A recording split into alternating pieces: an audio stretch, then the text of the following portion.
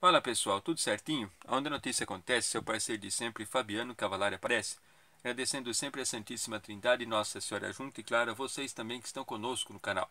Sem a participação de vocês, nós não existimos.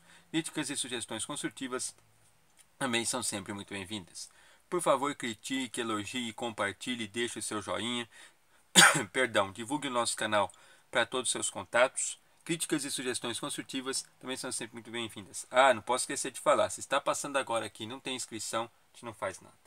E claro, né, sem a Santíssima Trindade e Nossa Senhora a gente não vai a lugar nenhum. A última notícia extra até então, que não está nas fichas, eu fiquei sabendo, no começo da noite de ontem, desta última terça-feira, dia 16 de junho de 2020, acessando aí a internet, no WhatsApp, no particular.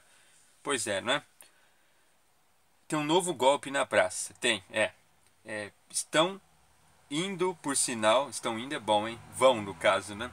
Vão em casas das pessoas, acho que em empresas também, não sei. Isso não foi, assim, dito.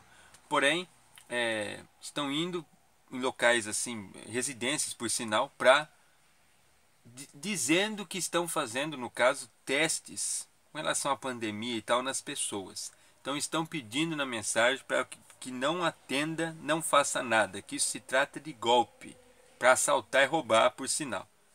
Se alguém disser que é da vigilância sanitária e que está em nome da vigilância sanitária, tanto do seu estado quanto da sua cidade, estão dizendo que isso é mentira, isso é um golpe justamente para poder roubar as pessoas, etc.